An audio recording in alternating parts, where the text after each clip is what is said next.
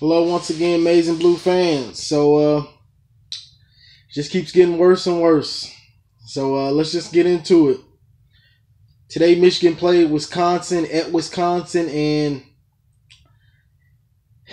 wasn't good. I mean, Wisconsin had a little bit of a chip on their shoulder because they lost last year and we pretty much shut down their quarterback. We pretty much shut them down this year also.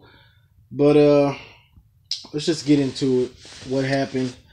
So Michigan comes out. We come out, and both teams are just filling each other out.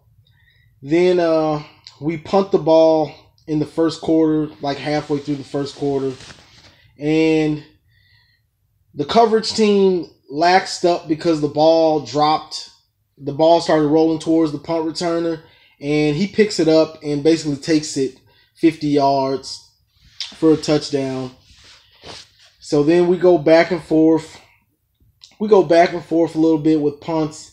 Then Michigan gets a drive together, and Brandon Peters fumbles in the red zone on a third. I think it was a 3rd and goal. And he fumbles it, and Wisconsin gets it. There was a play before where it looked like we scored, but they said Donovan Peoples-Jones' foot didn't come down. One of them was out of bounds. The other one was in. It was a real close play, but the next play, they called it against us. Then the next play, Brandon Peters fumbles it out of bounds. I mean, not out of bounds, but to the 2-yard line. Wisconsin gets it. I mean, we really needed those points. Some points would have been good, but we end up getting the field position because they end up having to punt, and we end up scoring. So the first half ends 7-7, and this is where all stats pretty much go out of the window. Is second half, Brandon Peters gets hurt, and O'Korn comes in, and it's pretty much a wrap after that. Wisconsin scores a couple touchdowns, and it was basically over. So it's hard to talk about what we didn't do right because we know if we don't have a quarterback, we can't do anything because our running game, we can't run it on good teams. We just can't. Their running back, he went for 120 or 30, I want to say. So he did what he usually does, about on his average almost. But it was just the game. Once Peters went out, it was kind of like game over. So O'Korn came in, the offense got stagnant, we couldn't do anything, and it was just game over. We couldn't throw the ball down the field like that because first half, Peters was – I hated that we had to go into halftime because Peters got on a roll. He was making throws, making plays to get out the pocket and just make something out of nothing. And he was starting to get that leadership going and actually starting to look like a real starting quarterback for us. And then late third quarter, he gets sacked, and he didn't get sacked. He threw the ball, and one of Wisconsin's linebackers drives Peters' shoulder into the ground, and he drives him into the ground, and he continues to drive him into the ground when he's on the ground. It was a dirty play. He knew what he was doing. He wanted to get him out of there. I can't blame him. I mean, on defense, that's what you're supposed to do. You sack the quarterback, you're supposed to put your body on him, but the way he did it when he was still on the ground, he was still driving him. It was just a dirty looking play. Even the announcer said they need to take that out of the game, but it is what it is. We just don't. I almost wanted them to take the red shirt off of McCaffrey. Put him in. Who cares at this point? Let's just see what we got. So we're basically back to the drawing board, and it's not looking good for next week. We're probably going to get blew out by Ohio State. Unless maybe Wilton Spate can play and just put on a show, which I doubt. I mean, the way Peters was looking, we had some of our other wide receivers back, so maybe Spate could maybe give us a chance. But if O'Korn plays, it's just going to be ugly because he just doesn't have it in our running. We can't run well on good teams unless we have a real passing game to open it up. So it's not looking good for next week. And it's just sad. Like everything this has been one of the craziest seasons that we've had in a while as far as potential, and then slowly losing the potential, and just everything that can go wrong has went wrong.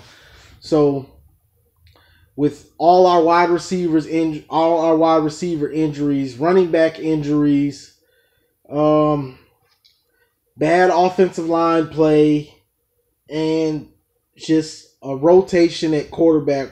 We can't keep a quarterback healthy. That Spate looked bad all year. Then O'Corn just can't get it. And then we finally put in the future, which is Brandon Peters, and he gets taken out when they actually start letting him throw downfield, and we see what he can do. He gets injured. So this season has just been horrible for us, with just bad luck, and it's just bad. I mean, as a Michigan fan, it sucks because next year we were looking forward to Peters. Like we want him to be the starter. He looks like the starter and the potential that we all knew he had. And then he gets hurt. So that sets him, the injury will set him back for next year. That's the bad thing. Like, it would be one thing if he just got hurt, but the injury that he looks like he may have, which it looks like it's probably a collarbone or something.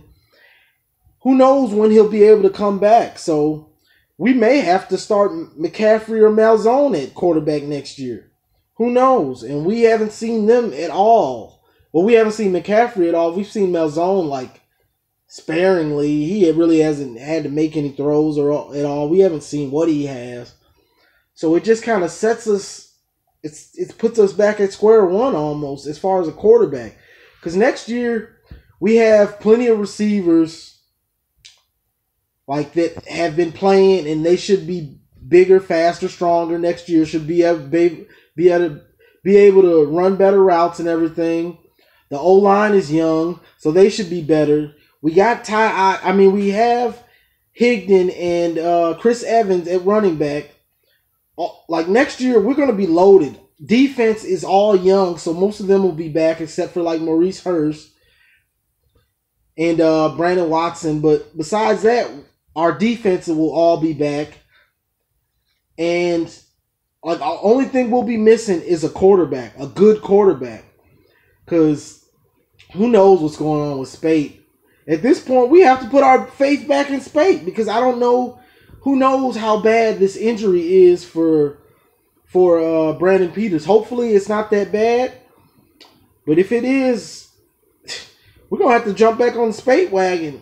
Or, I don't know. Maybe McCaffrey is the real deal. I haven't seen him, so I can't say anything about it. But hopefully he is the real deal, because it's not looking good right now. I was just hoping to finish this season out and get our quarterback, because I'm looking forward to next year. Like, that's all I'm looking for the end of this year, is to get our guys ready for next year, because we will be loaded next year. Like, next year is a year where there's no excuses. The only excuse we'll have is if we don't have a quarterback.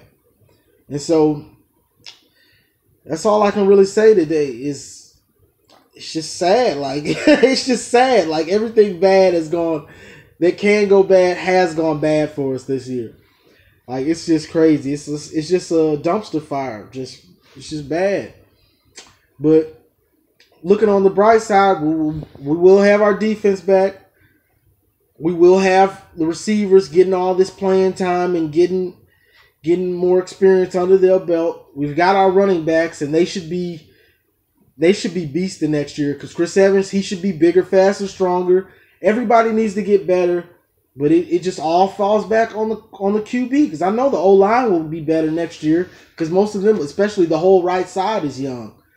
So it's just on the quarterback. We have to get a quarterback that is going to be there and is going to be our quarterback for years to come. But that's all I got to say. It is what it is. I mean, we were in the game until Peters got hurt. Then it was just a wrap. It was just over. So we'll see how bad the injury is. I haven't got to look at anything and see what Harbaugh said about it or what. But yeah, it's not looking good for next week. So as always, like, share, subscribe to my page, and I'll probably have another video coming out seeing about the injury on Brandon Peters and what we can expect for who may be starting at QB, because I know Wilton Spate's been practicing, but I'm not sure if he's been doing contact practicing, or if he's just been doing some throwing with the receivers, or if he's been actually practicing full tilt. So as always, like, share, subscribe, and go Blue. It's been a tough year.